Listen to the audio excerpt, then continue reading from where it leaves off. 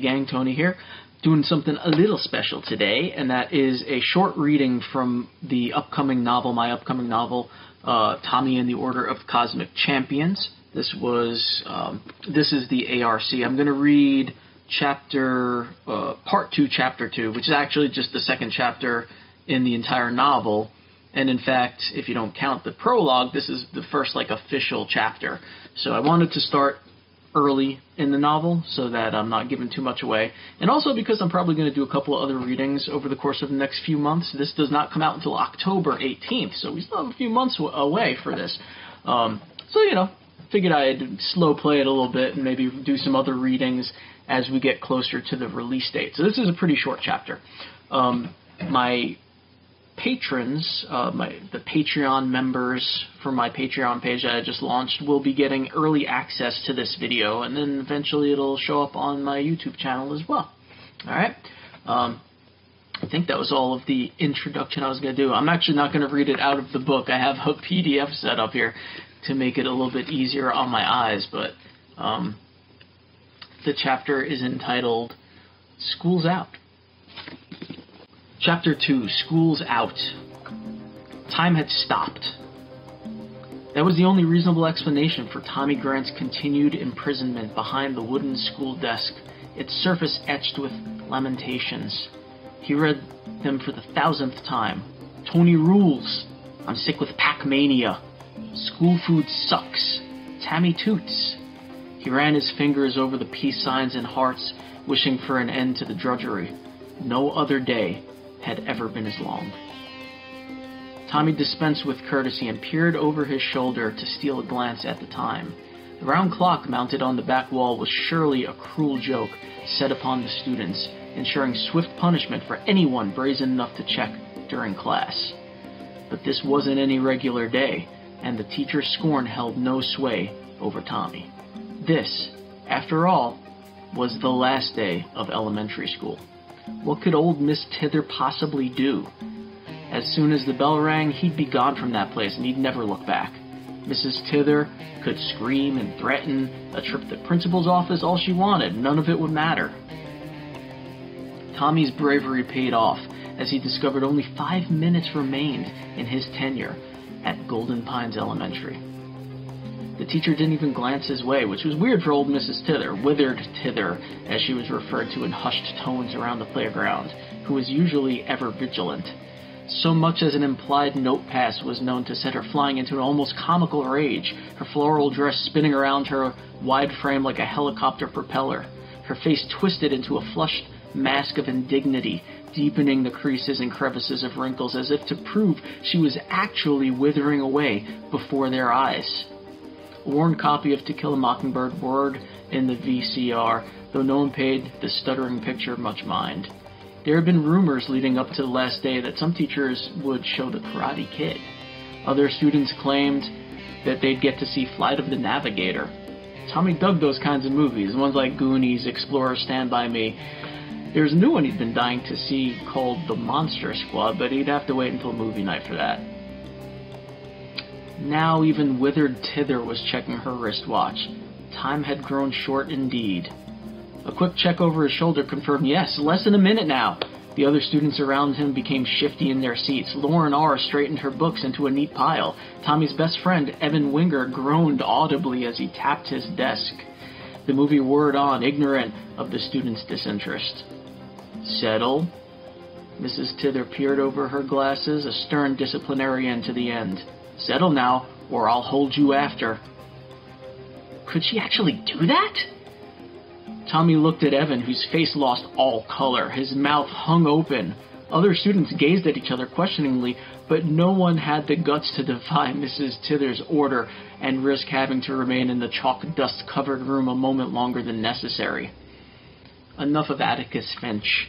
Enough of math and English. And as the prophetic rhyme said, no more teachers' dirty looks.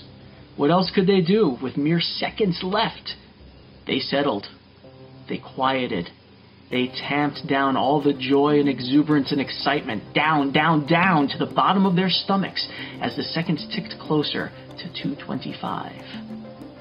Silence until the second hand found its home and the bell rang.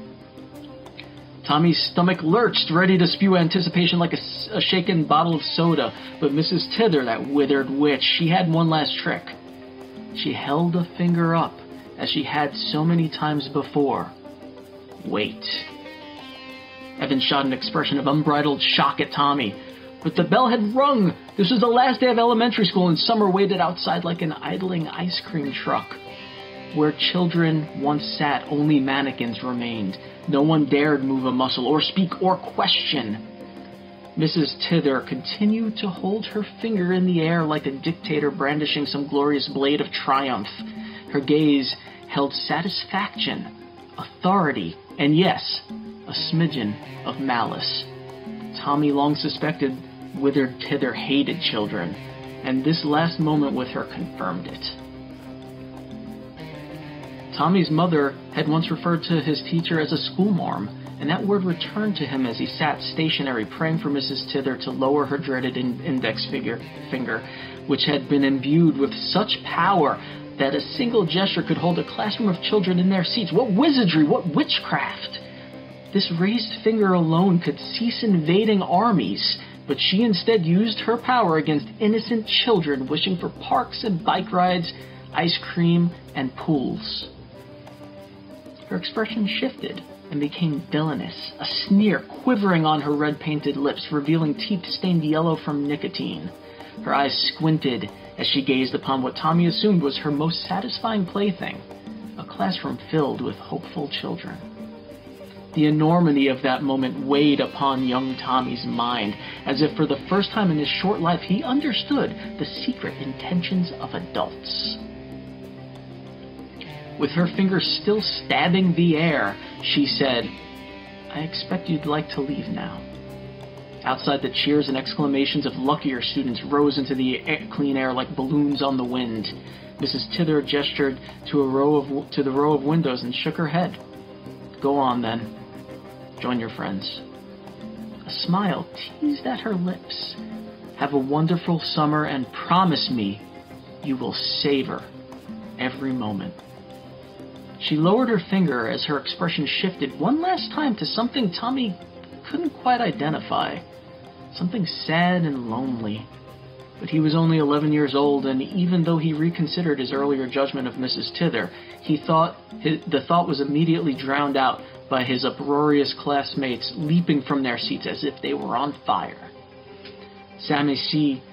patted his shoulder and said, "See you at the new school." Lauren R. and Howard L. waved on their way out through the door. There were goodbyes and sayonaras, and they blended together in a miasma of excitement. Tommy grabbed his backpack and headed for the door where he expected Evan to be waiting, but his best friend had left him behind. His stomach twisted. Why did Evan leave without me? They had so much to talk about. What were they going to do on their first day of summer? Where would they explore? What games would they play? But he was gone, and without so much as a word. The hallways were crowded with bustling children headed to the buses or parents' cars. Some lucky few lived within walking distance as fifth graders were allowed to go home on their own. A strange sensation descended on Tommy as he made his way to the front door. A bad kind of itch, somewhere between his heart and his stomach. This would be the last time he walked these hallways. The last time he sat through a class with Mrs. Tither. No more lunches in the cafeteria that smelled of warming trays and disinfectant. No more gym class with Coach Marvin. No more field days, book fairs, or a hallway Halloween.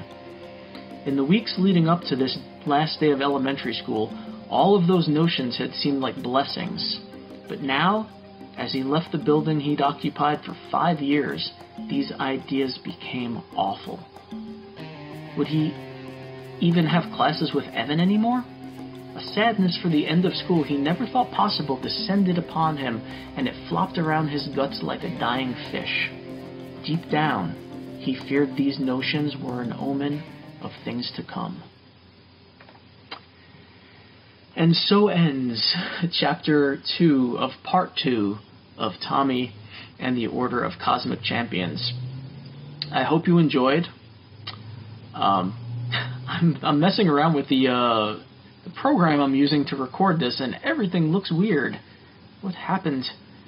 Hopefully it's still recording. So I will be back with more readings that hopefully aren't quite as botched as the one I just did. That was, of course, just a little bit of an introduction, just getting started. Some great things happen here. Some fantastical things happen. I will see you all soon. Until then, breathe deep of the night. And you know what? I am... Haha! There it is. I'm going to stop the recording now. See you all soon.